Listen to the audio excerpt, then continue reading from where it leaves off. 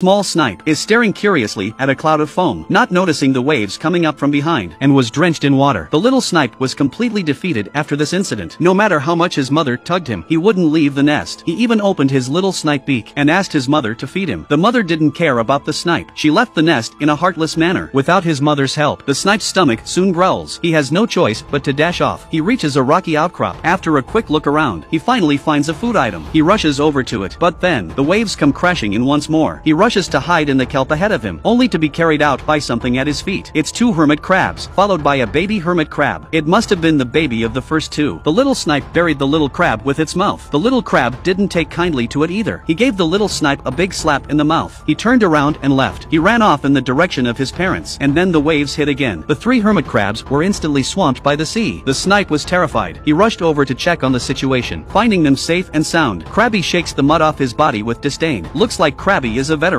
Once cleaned up, Crab still looks for the food washed up by the waves. Suddenly Krabby senses danger. He plunges into the earth. The snipe looks up and sees a huge wave is coming at him.